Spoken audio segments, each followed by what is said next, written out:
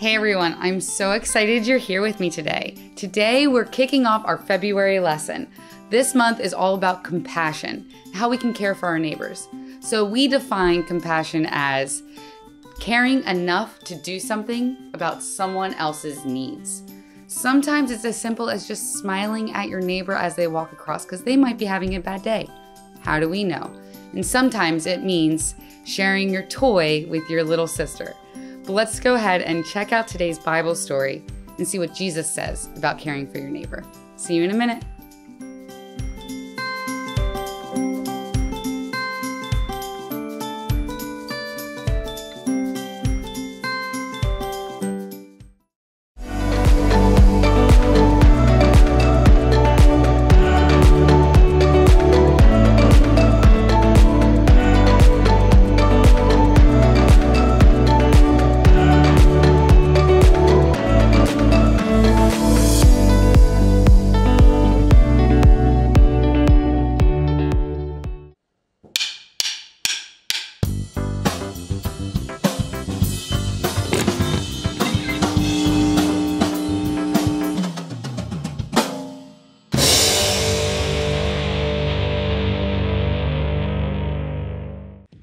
What do you do when you need something? If you're thirsty, you take a drink. When you're bored, maybe you pick up a good book. If you're cold, you grab a sweater. Lonely? You hang out with a friend. And if you're hungry, you pick up your favorite snack. It's really easy to do something about your own needs because you can't escape them. They follow you around like a shadow. It's a lot more difficult to pay attention to what other people need. You have to focus your eyes and your heart. And when you begin to see the needs around you, then you can take action. Maybe you see your mom is stressed after a long day of work. So load the dishwasher, even if it's not your turn. Spot a new kid in the cafeteria? Offer a seat at your table. You see your little brother really struggling with math? Take a few minutes out of your game to help him. The lady who drives your bus seems really sad. Thank her for being on time to pick you up every day. The weeds in your neighbor's flower bed get out of control while she's on a trip, so pull some weeds for her. When you begin to focus your eyes and your heart to see the needs around you and do something about them, others will see God at work in you. That's why compassion is an amazing way to worship God with your life. Because worship is about more than just singing loud. It's all about living loud.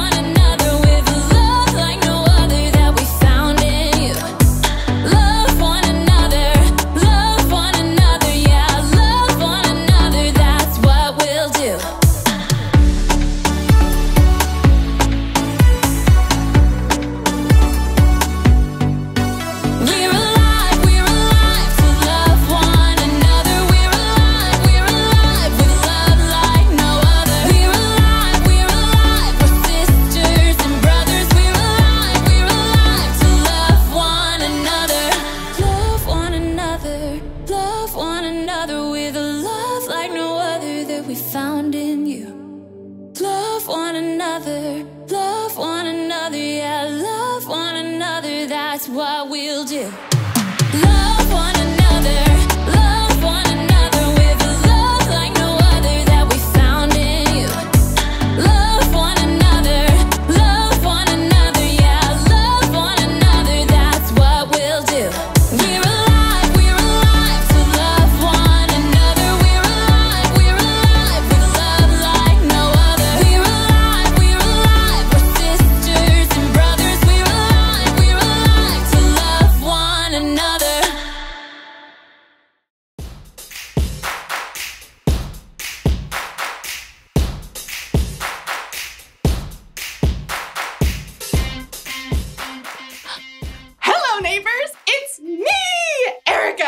And this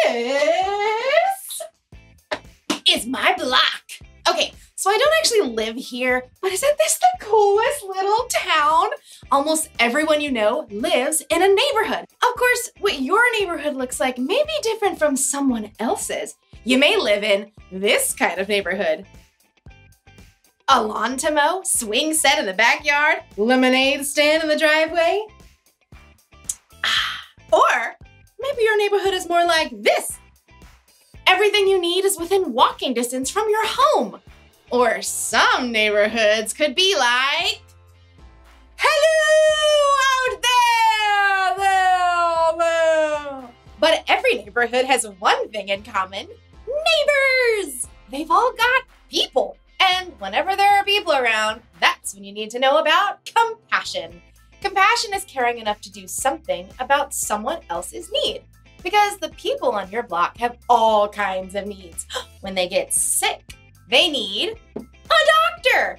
If they want to learn how to add and subtract, they need a teacher. If they lose a cat up a tree, they need someone with a really big ladder.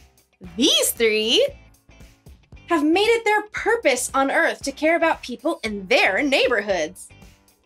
In today's story, we're going to hear about Jesus' purpose on earth, and maybe ours too. I'm not really sure what I want my purpose to be. I just hope I get my own action figure. Yee! I'll see you in a bit.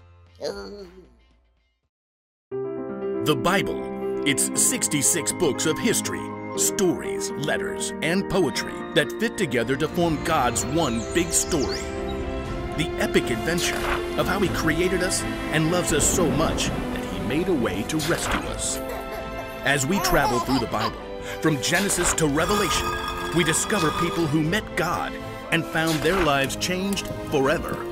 Now, for an amazing story, inspired by the book of Luke, chapter 4, verses 14 through 30. Even though Jesus was on this earth for 33 years, there's still not much we know about his first 30 years.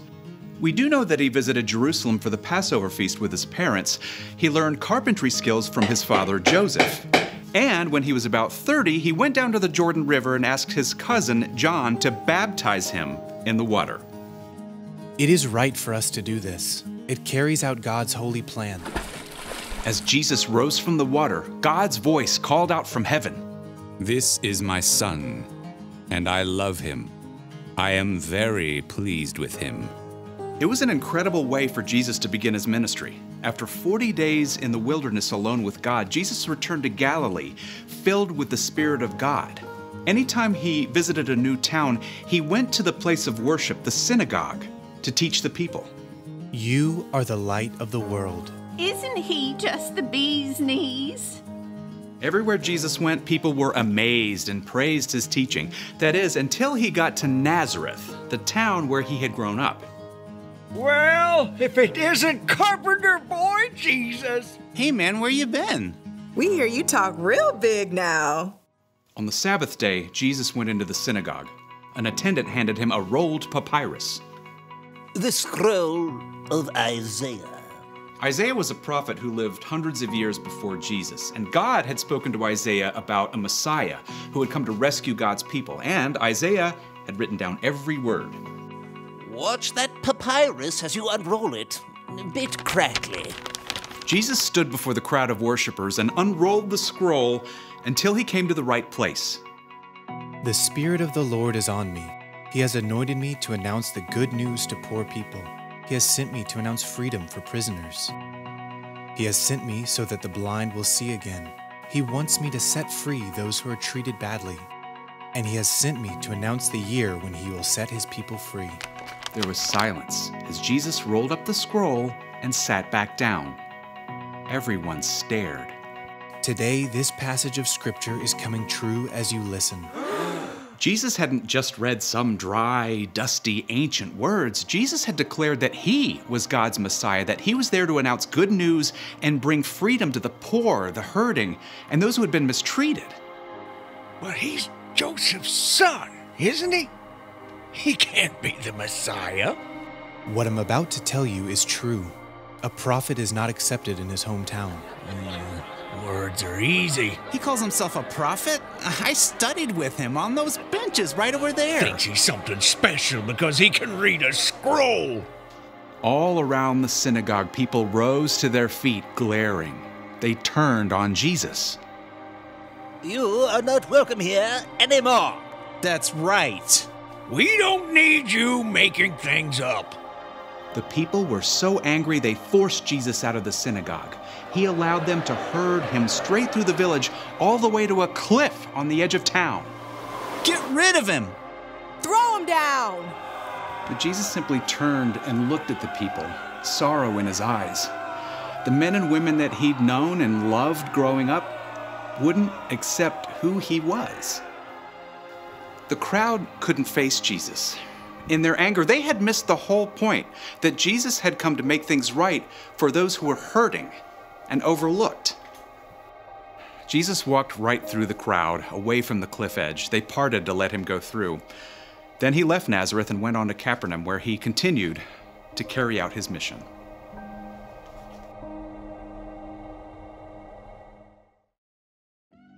When Jesus was here, he had a mission to announce the good news to people who needed to hear it and to care about people who'd been treated badly or had been overlooked. He came to heal, to teach, and to rescue. That was his purpose. And Jesus fulfilled that purpose when he died on the cross for the sins of the whole world. That's how much compassion he has. That's how much he cares for us. So, if we're going to follow Jesus, that doesn't mean we literally have to walk where Jesus walked. But it does mean that we should have a similar purpose. We should care about others. Your purpose might be to heal. When someone isn't feeling well, maybe you can do something to help them feel better.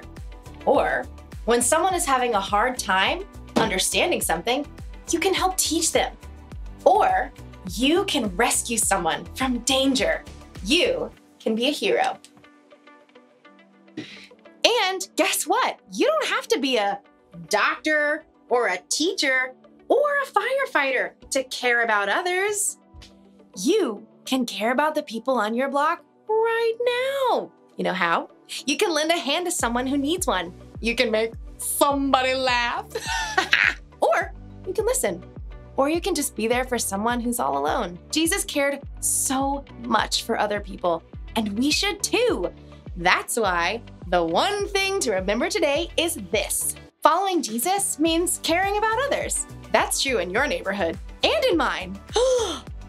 I've got my own action figure. Spitting image. Close enough. I'll see you next time. Can you play me? Okay, thanks.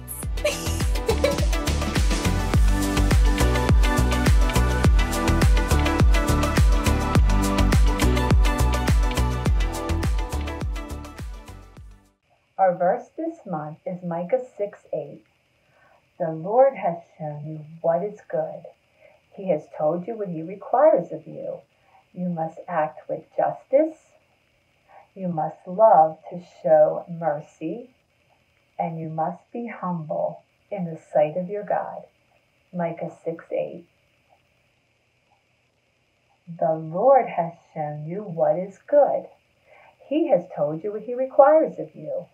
You must act with justice. You must love to show mercy. And you must be humble in the sight of your God. Micah 6:8. And our American Sign Language signs this month are Lord, good, justice, love, mercy, humble, and God.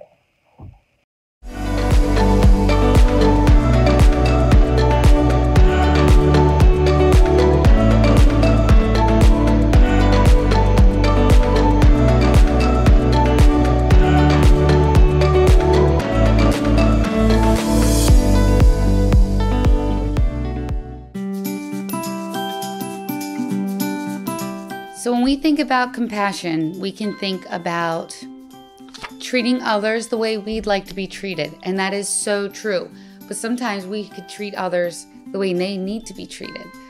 Something that might affect somebody else may not affect us. but we should still care that it does. That's what compassion really is caring that somebody else is going through something and wanting to help. So whether that be that nice smile of yours, whether that be sharing or a wave, anything. It can be simple, it can be big, it can be small. Just showing compassion and caring for others is the heart of Jesus. When we're followers of Jesus, we can do that as well. So let's go ahead and pray to the one that helps us do all things, God himself. Dear God, thank you for sending Jesus to be our Savior and to show us how to live.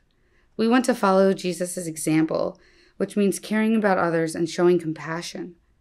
Please show us how we can treat others the way we want to be treated. Help us share your love with how we live each day, so we can help people understand how much you love them too. We love you and we pray these things in your name. Amen. All right, everybody. I can't wait to go through all month just talking about Jesus' love for us and how we can love our neighbors. I'll see you next week.